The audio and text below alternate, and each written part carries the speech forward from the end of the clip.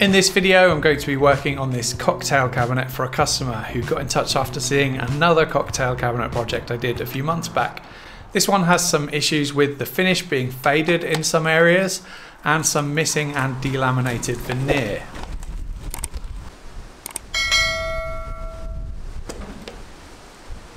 I'm not sure what species of wood veneers were used to make these cabinets, a few different ones I expect.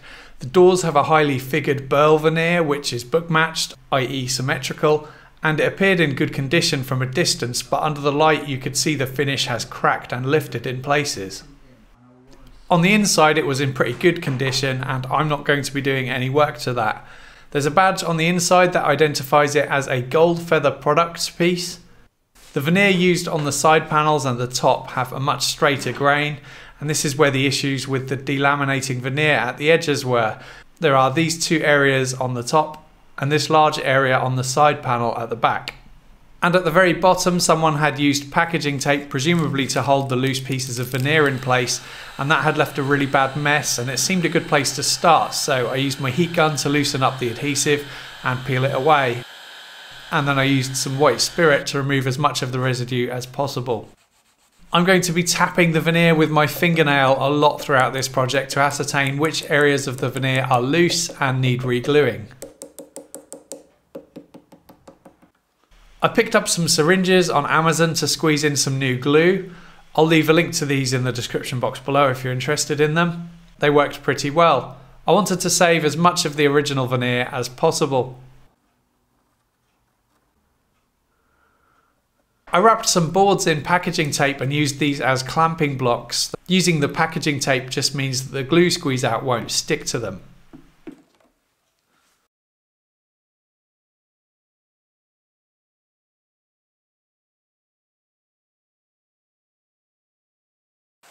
I bought a couple of veneer packs on eBay and I can only identify maybe half of these in terms of what wood species they are, and here I'm sorting them out to get a pile of veneers which I think look similar to the wood grain on the cabinet. I also wanted the veneers that were more pale in colour compared to the veneer on the cabinet so that I can recolour any new patches to match it. For this large area here I'm offering up a veneer and trying it out in various different orientations to try and get the best match for the wood grain. And it's never going to line up perfectly, but it's nice to try and match it wherever possible.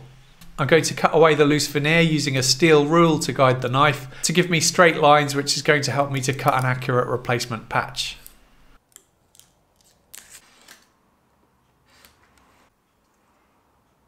And as I have access to the substrate here, I can scrape away the old glue before applying the new, which will give better adhesion. I'm using my carbide scrapers here and these will be used a lot in this video. You can find detail for these in the My Tools link in the description box below. Next I'm going to use masking tape to make a template for the new veneer patch.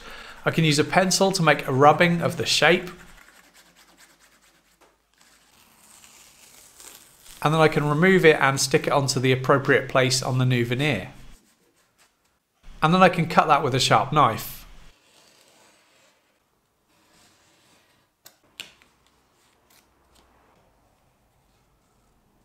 I can then check it's a good fit, push it to where it needs to be and use a bit of masking tape as kind of like a hinge to hold it in position. Then I apply new glue and clamp it in place. I'm not too worried about glue squeeze out here because I'm going to be refinishing this cabinet anyway. I used my scraper to remove the rest of that masking tape residue on the bottom, and while I'm at it I can scrape off the old finish too. A question I often get asked in these kind of videos is why I don't use paint and varnish stripper, and I'll talk about that later in the video. I'm removing the old finish here as I'll need to try and blend in the old veneer with the new, and the finish on this cabinet was really difficult to remove. It's probably the toughest I've ever encountered on a project like this. Once most of it is removed, I sand away any remaining traces of it using 100 grit sandpaper. Because these veneers are so thin, I avoid using electric sanders as it's too easy to sand right through the veneer, particularly on areas like this near to the edges. Here I'm working on these curved front corners, no scraping here, just sanding, and always working in the direction of the grain. After a couple of hours I can remove the clamping blocks and just check that the veneer I re-glued is now nice and solid. And it sounded good, so I moved on to sanding that area too. And then more veneer replacements here at the bottom.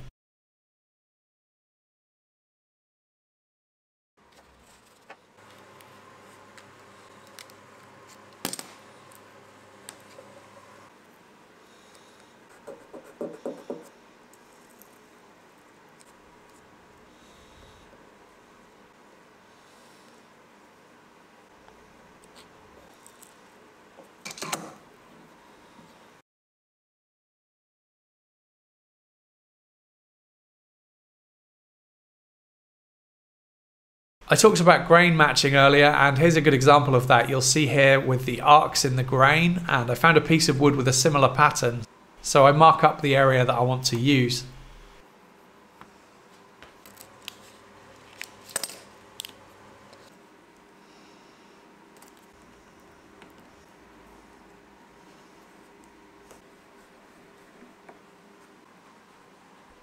Now that the glue was dry on this patch, I could work on flushing up the edge using my block plane. And then I can sand the area to get the face of the veneer flush.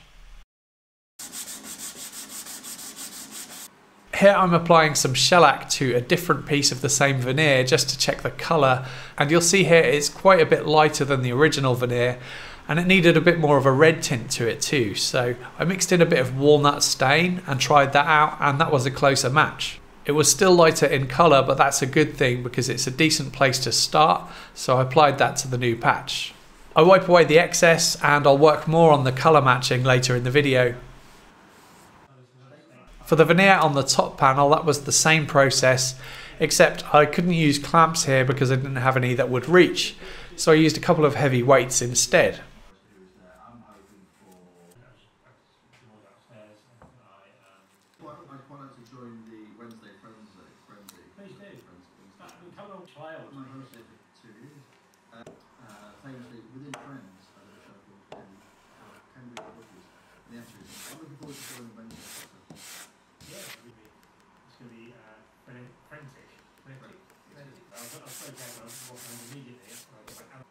Serving from there, so you can't actually go to the doors now, which I think is quite good. So you basically say you want electronically tap the car. Then it was on to scraping and sanding the rest of the cabinet, which took a lot longer than it usually does.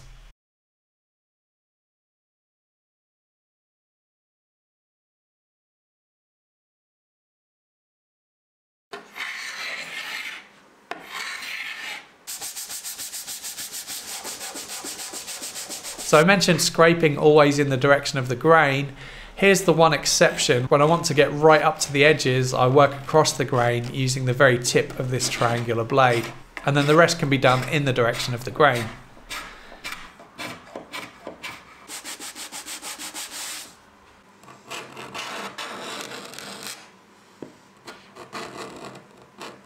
Here I'm removing the cabinet doors so I can work on them separately. And even though I'm not meant to be working on the inside, I did just wipe on some shellac in places where the old finish had been scuffed and scratched over time, just to tidy it up a little. I was a bit apprehensive about removing the finish from these doors due to that highly figured grain, but you can see here that they really needed some attention due to all the cracking. The varying grain direction was going to make this difficult, and I didn't want to damage the veneer, but I managed to do some areas with the scraper, and the rest I did with sanding. I used 100 and then 180 grit. Here I'm wiping on some white spirit just to check that I had removed all of the old finish. This just highlights all of the areas that still need more work. You'll see here that there are a few areas that I missed, so I can come back and sand those areas back to the bare veneer.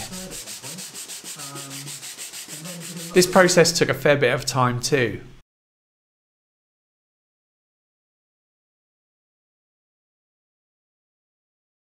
I also found a shrieking alien and an old man with a beard, although a lot of people on Instagram suggested that this was Cthulhu. I'm not sure how you pronounce that, and I don't know what that is, but I agree that's definitely him or her or it. Here I'm removing the mirror from the inside of the door so that I can get access to the screws holding the handles in place so that I can work on that door at the top. You dedicate 30 seconds of each box.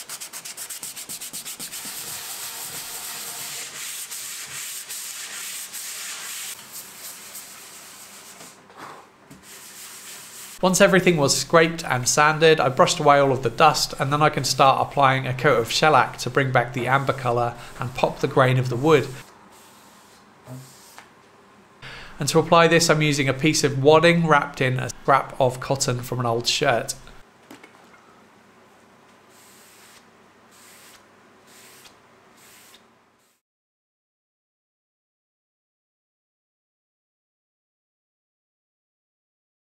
Some of the patches needed a little bit more colour adding, and the beauty of shellac is that it sticks to pretty much anything, so you can just keep adding coats until you achieve the correct colour.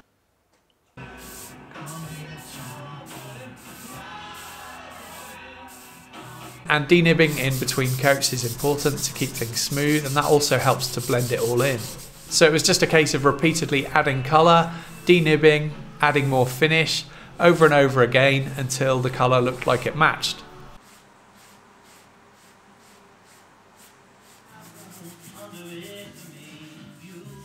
The doors also got a couple of coats of shellac, denibbed in between.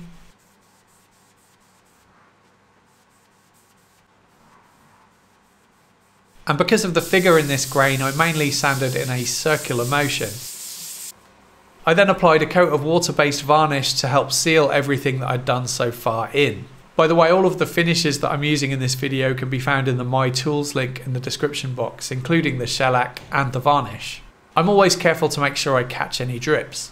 I love water-based varnish because it's so easy to work with, it dries quickly, it's hard wearing, and it makes for easy cleanup of the paintbrushes too. And as long as you use a good quality brush and denib in between coats, you don't really get brush strokes either.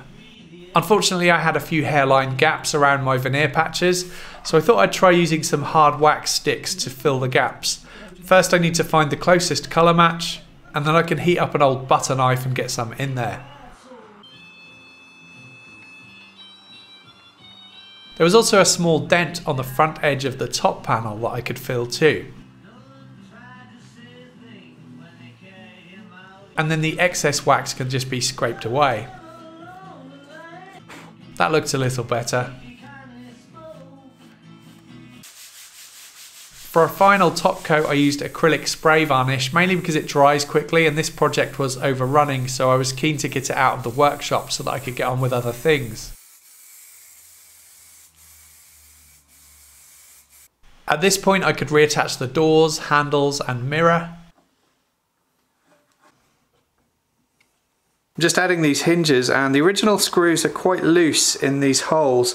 I've had a look through my slotted screw box to see if I can find any slightly larger size, but I haven't got any. So what I'm going to do instead is poke in a bit of cocktail stick and then break that off. And that's just going to give a little bit more wood for the screw to bite into. Nice and tight. And finally I worked on this key plate, which was looking a bit messy. I assumed that this would be solid brass, and I used some hot glue to stick it to a block so that I could sand it down using some 240 grit paper. Unfortunately though, it wasn't solid brass. I guess this is steel, so I guess maybe it was brass plated at some point in the past, or maybe even painted originally. Anyway, I had some gold spray paint, so I used that to give it a freshen up.